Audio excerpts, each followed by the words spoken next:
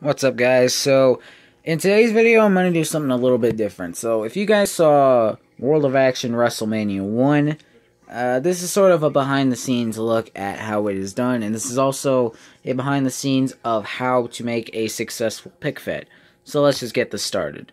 So, there are a lot of steps when making a pick fed, and I'm not really going to put, like, the steps and all that crap. I'm just going to show you how I do the pick fed, and it does work. So, yeah, I really got nothing else to say, so let's just get this thing rolling. So one of the first things I like to do when planning a pick fed match, I'm not going to do a show, but one of the steps when planning a pick fed match is figure out what figures you are going to use. So, I'm not really 100% sure, but I think I'm just going to do Kenny Omega and AJ as an example. So I got my top talents fixed up with the Elite 56 head scan. I love this. Shout out to Wadfigs for doing this. And then Kenny Omega.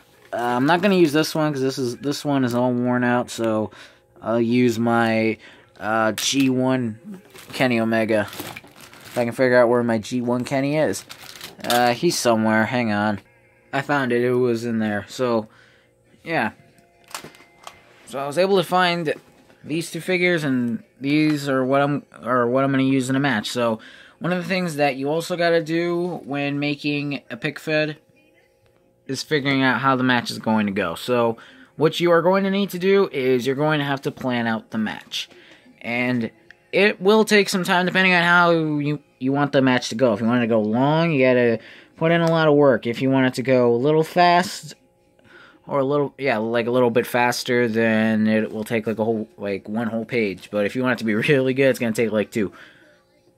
So I really got nothing else to say. But one trick I always love doing when trying to plan out a match is you sort of play with your figures, only so that way it keeps the motion in your head. So like I want to start off with like a stare down and all that crap, and what you're going to need to do is, you don't have to use a ring, but since I got something right here, I'm just going to take these figures, and then, like, not really play, but more of try and figure out how the match would go, and it's not that hard, though.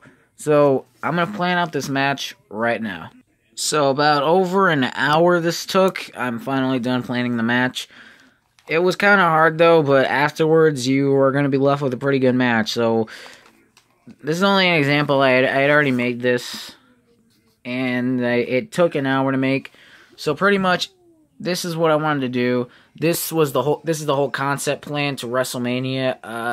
A lot of them did not get made though. Like there's one where I think Kenny package pile drives AJ through the announce table and all that crap. But that's all I did. And then because I said I wanted it to be good, took another page. Okay, this whole thing was WrestleMania right here. This is how I came up with WrestleMania 1. I got my DIY figures somewhere over there. Hardy's, I think, are somewhere here. But yeah, it doesn't take that much just to plan a pick fed. But if it's like one match, it shouldn't be that hard. But if it's 2 matches or more, you are going to, I don't want to say you're going to be screwed, but it is going to take some time. It's not something that you could just put together. And another thing that you also got to do is when you're filming, have this by you so that way you could see, okay, what do I have to do? What animations do I have to do? How do I want them to look? That's why playing with your figures also helps too. But that's why when I'm using these, I also have 2 other like decoy figures. That's why I have so many extra AJs.